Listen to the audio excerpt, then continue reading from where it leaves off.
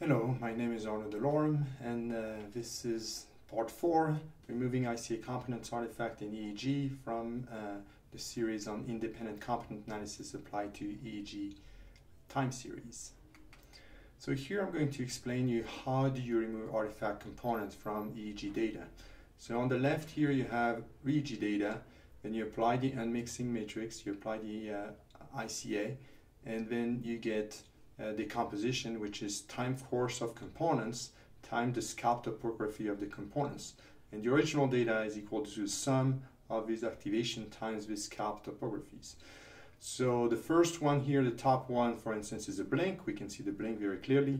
The dotted lines indicate stimuli. You can see in the second one shows the P300 components, so some real brain activity.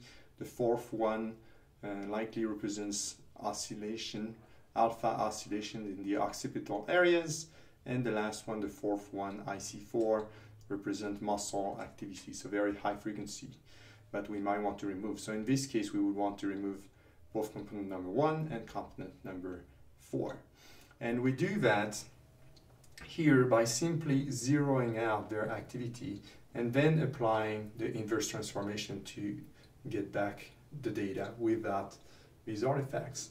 So if you remember the previous video in which I showed this formalism, in which you take the ICA activity, you multiply by the inverse weight matrix, which column represents the scalp topographies, and then you get back the original data. What you can simply do if you want to remove these components is zero out the activity of the components. So when you multiply the IC activity by the scalp topography, you get back the data without these components. You could also zero out the columns if you wanted to be equivalent. Now let's see some example of IC applied to real data. So here we have some original EEG data, and we're going to apply ICA and try to remove this artifact in here. So in red is the artifact corrected EEG data, and here you can see that the bump in the middle, which represented some eye artifact, is gone, but the oscillations are not gone, so it selectively removed this specific artifact. Here is another example. So on the left you have the raw data. This is from 15 subjects here, and then on the right you have after artifact removal.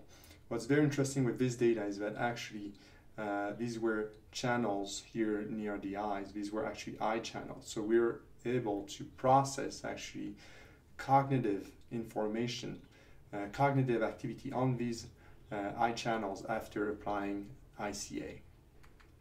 Here, this is another example to show that in some cases the electrodes which are affected by the relative to the components. Here we have two components, and one is eye artifact, one is actually a cognitive artifact. So you have the scalp topography of the components, and below that you have what we call the ERP image. We have another lecture on what is the ERP image, but to make it short, it's the stacked trials. So one trial on top of the other. This way we can see all the trials. And here they're specifically sorted by the reaction time of the subject. And then we can see on the left we have a nice component which activity is related to reaction time, because the red here is overlapping with the reaction time onset, the dotted line. And on the right we have a typical blink components. We can see actually the individual blinks in the data. And what's very interesting is that these two components, the ICA decomposition, they have very strong weights on both the frontal channel, and these components have weights on the frontal channel, and they highly overlap. Yes, yet their artifacts, the artifacts are clearly isolated from the time activity. So you can have overlapping scalp topography. Here for reference, this is the ERP, so this is just the average trials for these two components, and we can see again the ERP is very different for these two types of components. Here's another example of IC applied to EEG time series. So here this was a 256 channel montage, and the subject was moving their head a little bit during the experiment.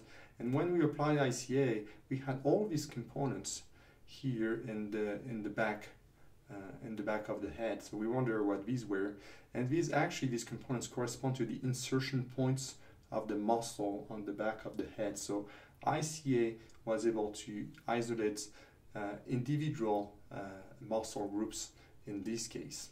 And these components have very high frequency activity.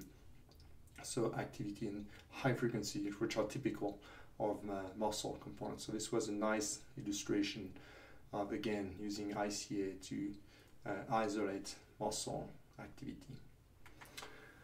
Here's another example. This is a simulation example in which we took real data and we added artifacts. So we added different types of artifacts. We added transient high frequency, so this is like muscle activity, and we added them with a special topography. We added low frequency events, which is like eye blinks, and again we use a specific topography that's typical of EEG. We added signal discontinuity, which are relatively frequent depending on the amplifier you use, the EEG amplifier. We added high frequency noise. We added some linear drift, again, which are observed in real EEG data. And then we added some real EEG data, some very clean EEG data. And this is an example.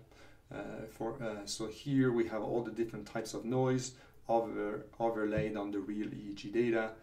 The low frequency events we can see here in cyan color. We have the linear trends.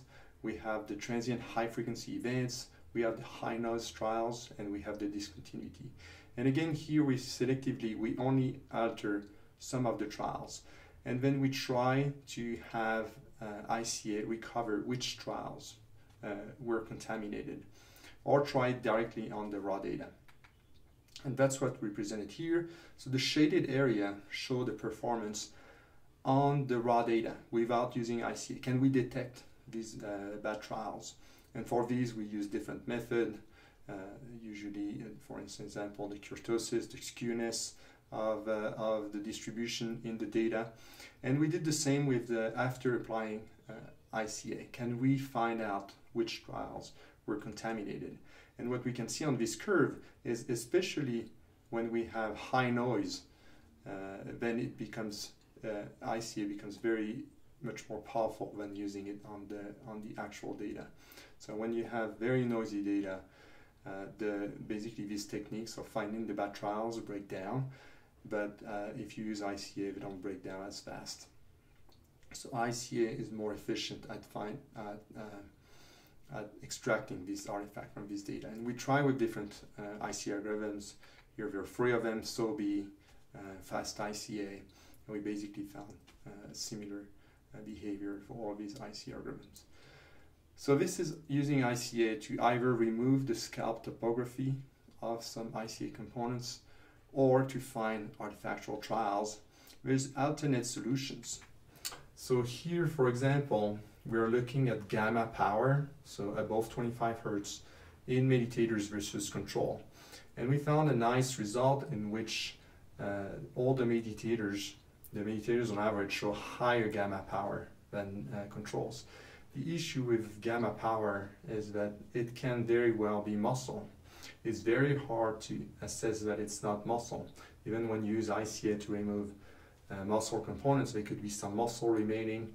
How do we know it's not muscle? How do we know that the meditators just don't contract their muscle, and that's why they have higher gamma power? To do that, what we did is that we applied the same analysis to the artifactual ICA components. And that's what's shown here. So we have the blinks, we also did it on the temporal muscle. What we found is that we had no difference whatsoever between meditators and control when we applied the analysis, the gamma analysis, to the artifacts.